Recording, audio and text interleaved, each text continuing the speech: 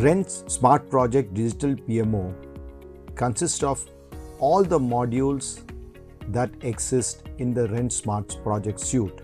This can be used by any owner organization, PMC or EPC to manage the full life cycle of a project.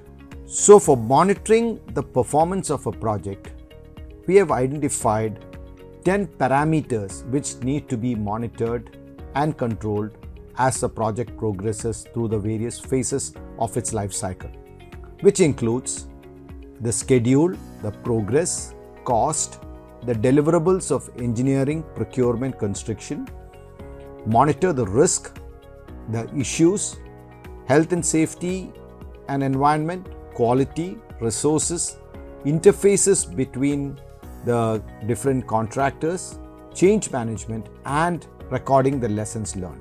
Now, to present this information on a portfolio level, we provide you a portfolio level dashboard which shows you all the projects that you are handling and the status of each project as a snapshot, and on each project you get the details of these 10 parameters. Now, from this portfolio, when you go to a specific project, you can see the health indicators of these parameters and also the overall progress, which also includes the engineering, procurement, construction, commissioning, manufacturing progress against the plan versus actual, the S curve, and also indicates what are the list of milestones which have been achieved, which are remaining, and also the backlogs. Based on the current trend and the progress of the project, you can also see a look ahead for the next 3 months, so that you see where your project will be looking at the current trend in the next 3 months period. You can also look at your budgets, your Gantt chart, and also the targets in your project. Now, the same information can be presented on a plot plan where you could see the various packages in the project, and each of these statuses can be identified there, and you can see the package status, or you can see it on a process flow diagram, the status of the various equipments and packages in it. And you can also see this on a GIS map for getting a better view or getting the details of each package. Now, on drilling down into each of these packages or into this project, you can identify the root cause due to which a particular milestone is delayed by leading it right up to the deliverable, and also in the health parameter indicate what are the things which are not going okay, wherein you manage the project by exception. So what this means is, you can see in the traffic light you have different colors. The one which is green, which means it is within control, which means it is there is no attention required. Whatever turned yellow, which means it's an alert where it is gone, it is deviated to a certain extent, and due to which it is turned yellow, and you can assign a project manager to take charge and do the necessary preventive or corrective action and bring it back to green. And it goes to red, which means it's really gone out of hand and you need to take action immediately, and this can get escalated to a project director who needs to get involved and get the fix done and bring it back to green. Now you can also see the overall progress. So you're basically managing only exceptions, so you only focus on what's not going okay so that you can stay focused on fixing those. Now, the information that is captured and updated on these health indicators are coming from real-time information, which means the progress is captured by roll-up, safety is captured from digital forms, the project milestones are the schedule updates, the quality, risk, statutory approvals are coming from the document list or the drawing list. Now, all information is captured from a digital data which is captured from the source and update, and based on the information, the status is updated.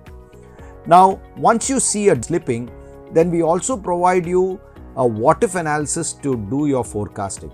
So when you see that current trend is there is a delay, you can indicate, the system will give you various options by which you increase the number of resources, and based on that you can see how is the trend looking at in terms of catching up within a certain period. So this helps you to do forecasting much better and makes it more intelligent.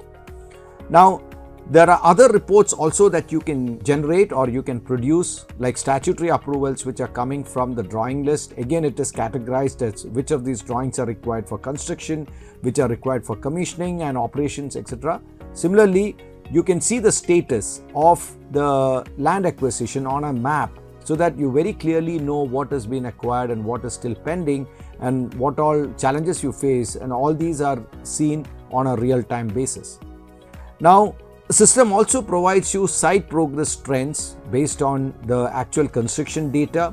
It gives you the commodity progress in terms of concreting, erection, excavation, etc. You can also see what is the commodity level progress, and also you can also do quality processes through the system, which means the request for information forms, the stop work instruction, etc.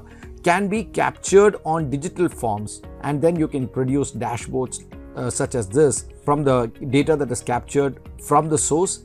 And also safety processes like permit to work, incident reporting, etc. can also be captured from the site on a mobile or on a web browser, and from that you can generate the dashboards that you need for safety. So all the information which are required for monitoring the performance of the project are captured from the source and updated. Now the key thing is, how is this information getting in? Because these dashboards are looking very nice, but if this were to be manually updated, it's not going to be a system which is practical to be used. So I'm going to dwell into how does the data flow into the dashboard from the various sources. So first thing that we did is the way the whole project is structured is that you have a high level schedule. We call it as master schedule, which is either defined by the client or by the mutually agreed with the client, which goes from level 1, level 2 to level 3 or level 4. And then you have the detailed schedule of engineering, which is a master deliverable list, your procurement schedule, construction, commissioning, and manufacturing schedule, and the cost information, which is a cost breakdown structure. All this is integrated inside SmartProject, and it creates an integrated plan of schedule and cost, and you can drill down right up to the last activity. So Wrench SmartProject allows you to do planning up to the last level. So it's a last level planner, and from that it provides you a to-do list which lists out the activities that are to be done by each and every resource, or each and every resource under different stakeholders. From this plan information, it provides a plan dashboard and the plan reports, and also it sends notifications to people based on the plan, based on their to-do list.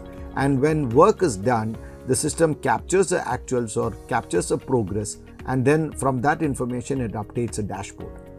Now when this information is extended across, in a real life situation, the engineering is done at different centers in the head office, the procurement is done at the head office, and project controls are done. So you have your deliverable list of engineering, the procurement list, and the e-tendering facility capturing the procurement status and the risk and progress, etc. from project controls. And from the site, using field data update on mobile or tablets, you are able to capture the daily progress reports, the RFIs, the HSE logs, the quality checklist, issues and snags, and also construction quantities can be updated from site, and also you can integrate it with drones to actually capture the image as well as the quantities from there. And all this information is the input to the digital PMO system, which captures all this data, and then it integrates with the Primavera P6 and MS Project or Excel, which is the planning system. And then the cost information from the ERP such as Oracle, SAP, Microsoft Dynamics, or Infor, or any of those ERP systems, and all this data is assimilated, and then the respective dashboards for the leadership, the project team, and the client are published based on their specific requirement. So finally what happens is, when the project is closed out, the as-built data along with the indexes of the tag numbers are exported or can be populated back to a maintenance management system or a CMMS system at the handover, and then you can close out the project. In a project, you have a lot of forms which are used to capture data from the site. So this, for the field management, you can digitize all these forms and create digital forms using Adobe Professional, and the data inside the form can be linked to the database, and also the list of values can be provided so that people can, from the site can update it either on the mobile or on the browser. And these forms can also be sent on a workflow so that the user can update these information, you can get approvals, and based on this information you can generate all the quality forms and the safety forms, and all the different types of forms that you use from the site can be updated through this. Now, the system architecture is such that every data is captured from the source, and this data is stored in an Azure SQL database, and from this data the system provides the information, and that information can be used and presented as dashboard either using Power BI or other applications for dashboarding like Tableau. So it is a completely data-driven system where data is captured and stored on Azure SQL, and from that information you can produce all your dashboards.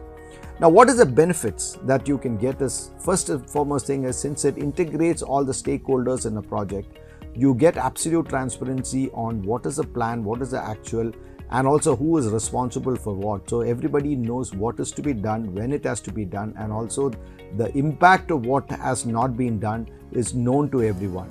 And you can set rights and of access so that you can have controlled access to different people for this information.